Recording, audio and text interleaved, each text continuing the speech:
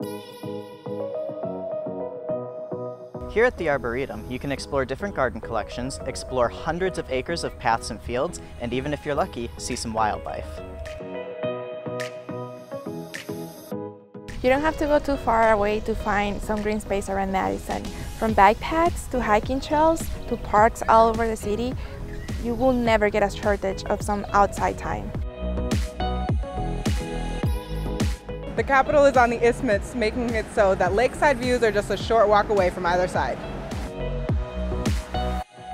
During the summertime, there's a farmer's market that goes around the entire Capitol building. You can get all sorts of fresh produce, flowers, and my favorite, cheesy bread. There's several farmers markets around the Madison area, including one in the Edgewood High School parking lot. Live music can be found all over the downtown area, along with museums and theaters.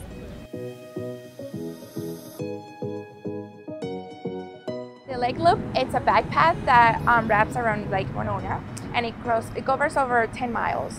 And many people use this for either biking, walking, rollerblading, anything works.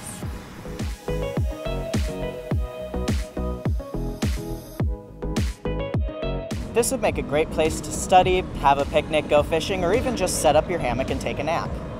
There are different spots around Madison that you can rent kayaks, paddle boats, wakeboards, or anything you can to get out on the water.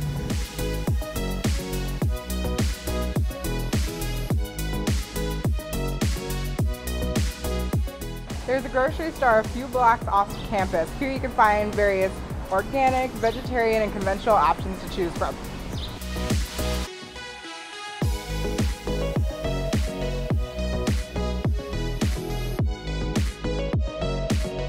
If you're looking for a place to celebrate after taking an exam or even just making it throughout the week, there are plenty of restaurants around town you can go to. Just down the road from Edgewood is a custard shop that is near all the local spots.